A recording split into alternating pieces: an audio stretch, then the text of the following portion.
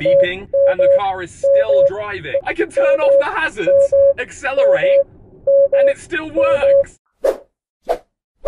Welcome back everybody to Tesla Driver. I hope you're doing really well. Today we're going to be going and doing something that I've actually seen happen quite a lot. I've seen, quite a few people do this test, but not recently, not on the new updates. And also, I've never seen people do it actually just on a normal road. A load of people have tried this, what happens if you leave autopilot on. They've tried it on like some really weird routes and some really weird roads. So what I wanted to do was just go onto a normal road where there's no traffic, everything nice and safe, and just give this a whirl and basically see what really does happen if you leave autopilot on and just ignore it.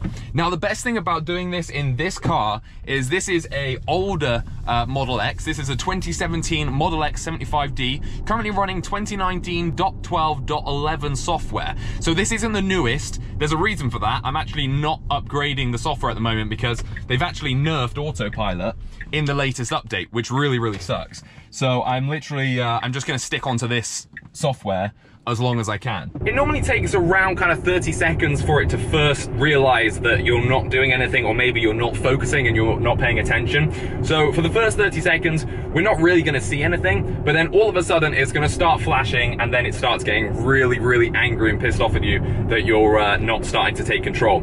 So in this car, all you need to do once it asks you to put your hands on the wheel is actually just kind of shake it slightly. I think what it does is it uses the friction maybe that you generate by pulling in a different direction to confirm that you are in fact there behind the wheel. Interesting, we've actually just become behind another car, so a car's pulled out in front of us, but I don't think that should affect this. If anything, it should make it seem like a real world use case. Okay, so you can see here it says apply slight turning force to steering wheel. I'm just going to ignore that because, I am holding the wheel quite clearly with my fingers. So I'm going to ignore that message and just keep on going. It's starting flashing a little bit brighter at the top, a little bit harder. It's now gone red, and as we do that, a learner's about to pull out behind us. Luckily, he seems to be taking a long time, so that's pretty good. And then as we're going down, it's beeping. It's really beeping. We've still got this little message on, and it's autopilot. It's unavailable for the rest of the drive, and it's coming to a stop. Now, what it did do there is actually turned on the indicators for hazards. So it turned on the hazards indicator. Don't worry, the learner driver was still miles behind, so he didn't actually get affected by any of that. But you'll see there, it turns on the hazards and starts slowing down. Now, the reason I'm doing this test is because recently in the news, some idiot got drunk, drove their Tesla, and fell asleep while autopilot was on. Now, luckily, I say idiot, it is an idiot, but luckily he didn't crash, he didn't kill anyone, and no one was actually affected by it, except for himself and his driver's license. And I wanted to see what on like a normal road like this would autopilot do. Whereas on a motorway, we know that it does the exact same thing. But I was thinking, if we're going slower, does it do something a little bit different? This time what we'll go and do is, now we know that that happens, I've got to turn the car off and on again, because it won't actually do it anymore. Because obviously, it said that autopilot's not available for the rest of the drive. So somehow I've got to treat the car to a lovely shutdown and pretend I'm not in it. Did that work? Actually, you know what I'll do is I'll get out, because I think it senses that my butt's on the seat, and I'll just lock it.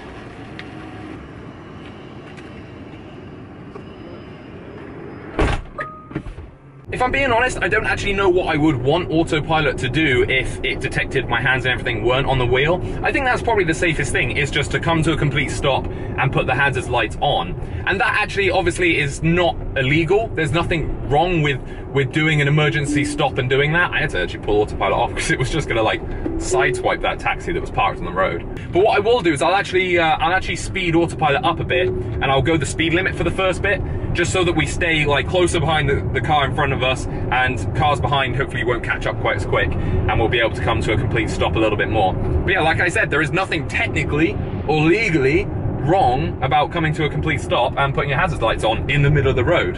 So let's do it, let's give it a go. If a car does come behind, then he's going to be potentially a little bit confused, but yeah, we'll see.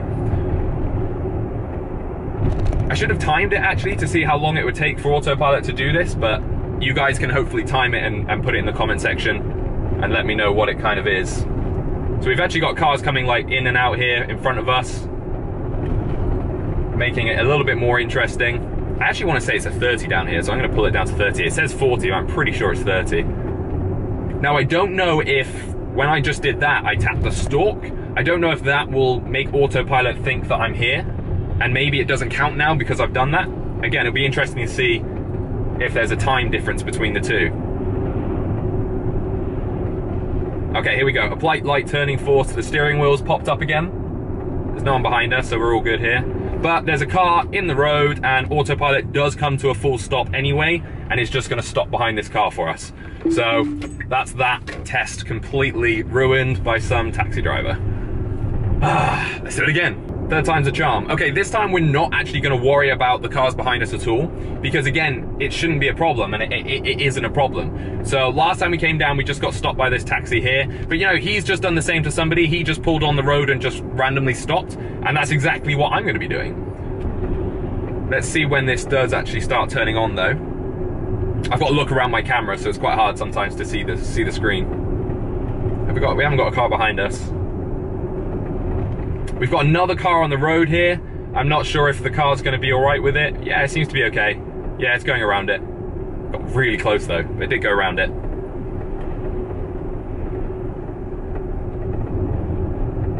Still nothing. And again, I am holding, but I'm just holding super, super lightly. Yeah, we're still not getting anything. It actually would allow you then to take your hands off the wheel for a really long time, because I'm definitely not holding on enough for it to recognize my hands here.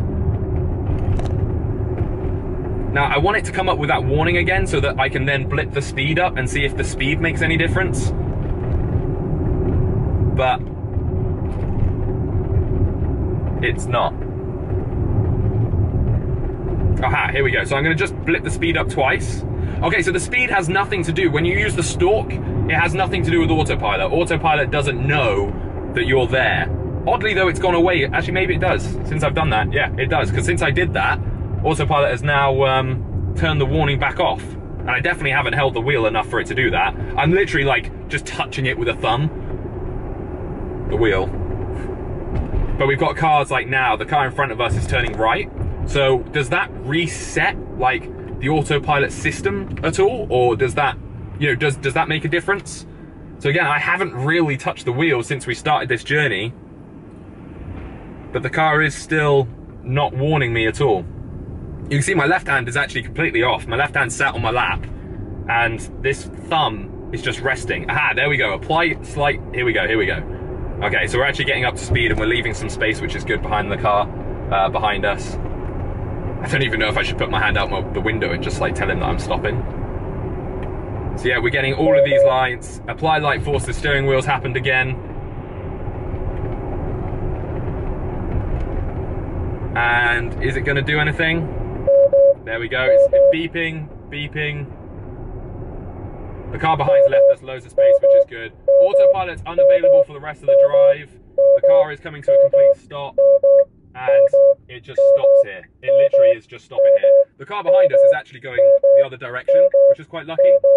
Now what's happening now is I'm actually accelerating. There's no one behind us. I'm accelerating and the car is still driving. It's beeping, but it's still driving even if I accelerate, which is really, really strange. So if I take my foot off the accelerator, it brakes again.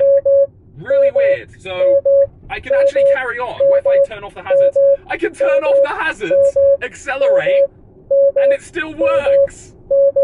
Okay, I'm actually coming up some red lights. So I'm gonna stop it. I'm gonna let it stop again, and I'm gonna see what it does. There's no one behind us. This time it hasn't put the hazard. There's no one on the road, right? It's now not put the hazards on, and we've come to a complete stop in the middle of the road, which is really, really strange. So I don't know what that was about. The first time we did it, we obviously noticed that it put the hazards on, brought us to a complete stop, which is fine. But if I accelerate, the car will continue to drive and steer for us. And then if I turn off the hazards, it doesn't, like it will keep the hazards off and then continue. Yeah, that's weird, that is. What we're gonna do this time then is just quickly see what that has actually done to our car. What has been limited since we abused the autopilot system. Yeah, let's see. So will it autopilot for us?